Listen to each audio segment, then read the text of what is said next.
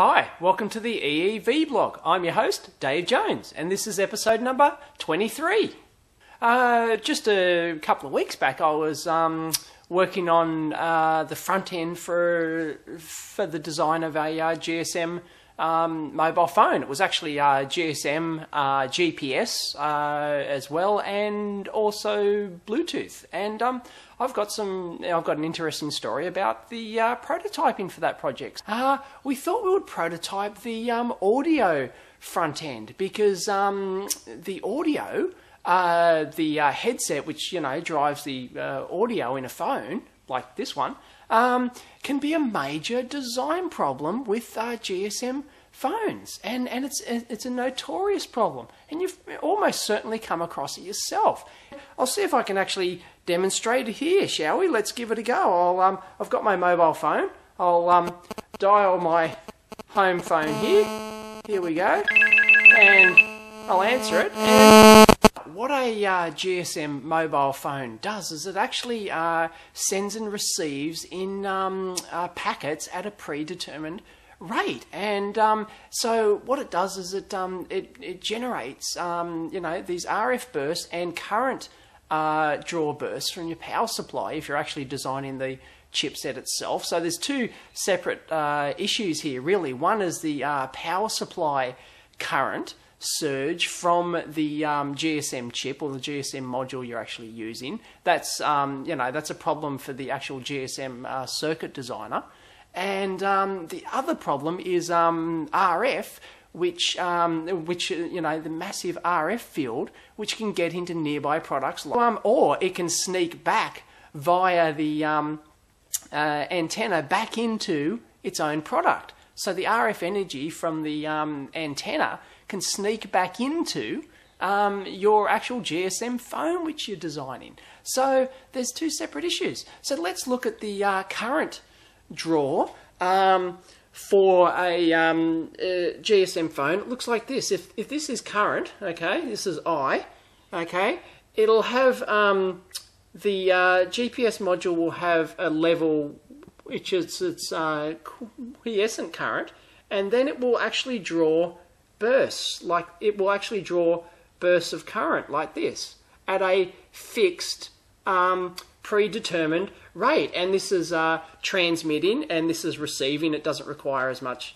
current usually to actually receive. So, and this is at a repetition rate of 217 hertz, and this 217 hertz is the magic figure that you have to worry about for GSM mobile phones. We thought we'd just prototype the headphone amp to see what issues we had, and it proved quite valuable, and see what performance we could get using really best type construction techniques, low noise construction techniques, and see what we could get. So I built this little sucker. This could take some focus in, but I built this, and it looks really ugly, but it's not. This is actually quite a good and well-known technique for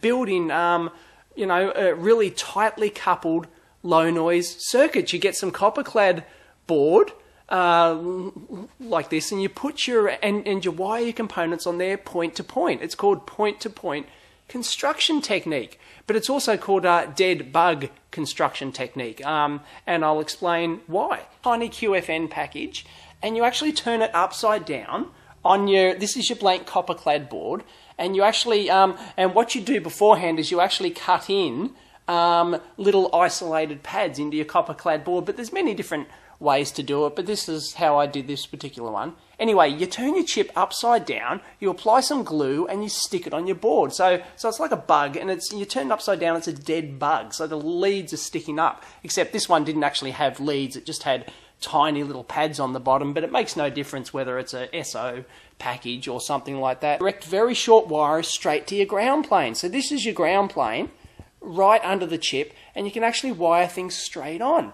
And you can actually, the good thing is that you can actually turn components on their end like this. You can actually turn components like this, and, you know, solder directly on there, and it creates very, very tight loops. You know, the actual current loops in there, the actual ground power and ground loops are incredibly small, and they can be smaller than what you would get on a purpose-designed board sometimes. So it's really good. It allows you to have a big ground plane right under the chip on the top and the bottom of the board, because the board will be double-sided, and you can have a ground plane on the bottom side as well, and you can actually strap the top and bottom ground planes, and you can do all sorts of things, and then you run little point-to-point wires everywhere. But the idea is that you can really get some low noise, really good low noise construction out of these things. And I'll show a couple of photos as well of it. I did a few different prototypes. That's the technique.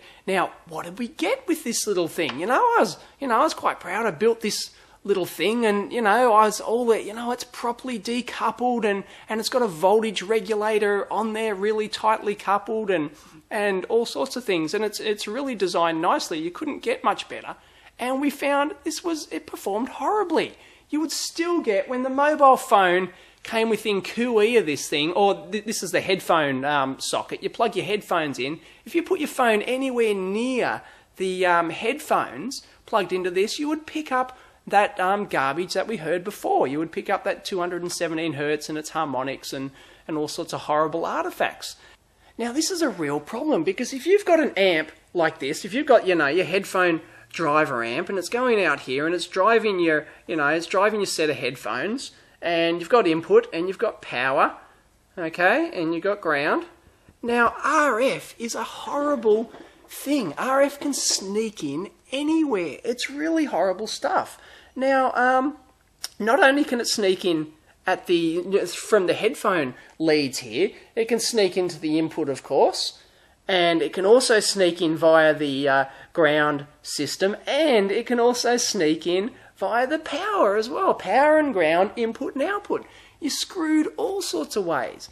But it can also, and this is one of the things, it can also sneak directly into the silicon die itself. It can get in there, and you've got to remember that at RF, every PN junction, every diode is a potential RF detector. It's going 800, 900 megahertz, and also 1800 megahertz as well. Okay, you have to try and put in RF traps to actually reduce this.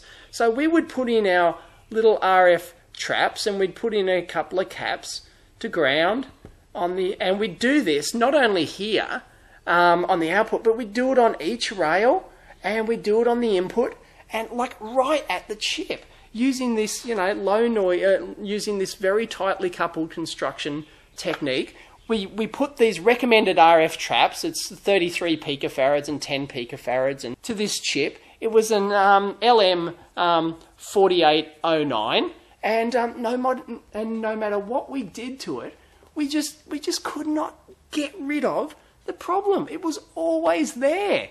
So to get rid of the problem, we had to resort to a specially designed RF immune headphone amplifier, and it's the Maxim 9724.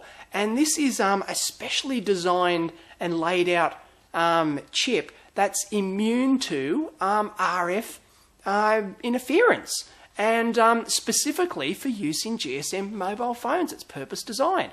And we got this chip, we got some samples, and we tried it out, and lo and behold, it worked perfectly with nothing more than a single bypass cap. That's all it needed. It was amazing. No RF filtering at all, no low dropout regulator on the input, and nothing. We couldn't believe it. It just worked. So there you go. Next time you're doing something critical like this, remember about RF immunity, and because it can be a real problem. And a great test for your product, actually, after you've designed your product, a really good test is to get your mobile phone and put it near, make it ring and put it all over the board and see what happens to your board. Is your next product capable of passing the mobile phone test? Give it a go. It's a really, neat test to see how immune your product is to high levels of RF energy. So give it a go next time.